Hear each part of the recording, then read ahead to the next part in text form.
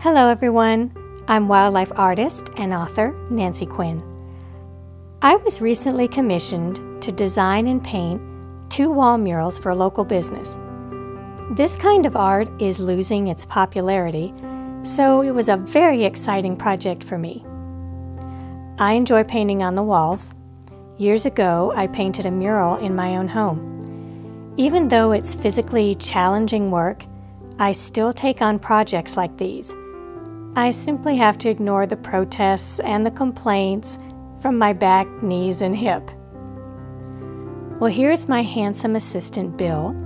He helps me with taking measurements and does all the heavy lifting. His help is truly invaluable. I have to kind of laugh when I see myself. This is certainly no glamour shot here. As you can tell, I don't wear jewelry or any of my nice clothes when I'm taking on a project like this. For this first mural, the owner asked if I would paint a treasure chest under the tree that I designed. I decided to mix some gold glitter into the paint that I use for the coins. And when the sunlight from the windows hits them, the coins really do glitter like gold. I wanted the leaves on the tree to look like they were floating and flying across the 14-foot wall. So I painted them in a swirling pattern.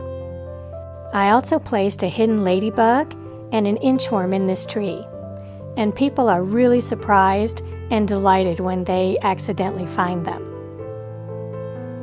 In the second mural, I wanted to continue the bright, cheerful, outdoor feeling, but with a connection to the past and a little nod to nature's power. Since I knew the art would be flanked by the 2 chairs in the photo, I opted for a design with height, which would look really nice between them.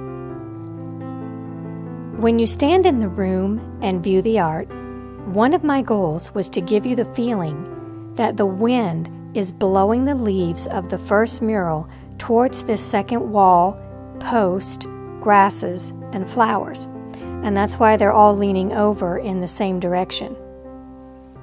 I also used some more of that gold glitter to highlight the areas of the yellow sunflowers and wildflowers in the tall grasses. It's just simply magical. The lavender and purple flowers were inspired from the ones that grow in our front meadow. After a full inspection and another inchworm added among the wildflowers, these murals were ready to sign. It's a challenge to write on the wall at this angle, so I used a Sharpie pen instead of a paintbrush. Well, thanks for watching the creation of these 2 murals. I hope you enjoy this video and that you will share it with a friend or 2. I'll see you again soon. Bye-bye. I'm inviting you to visit us in the wilds of Montana through my books, videos, and artwork. Subscribe to my channel and see my website at quinnwildlifeart.com. Thank you.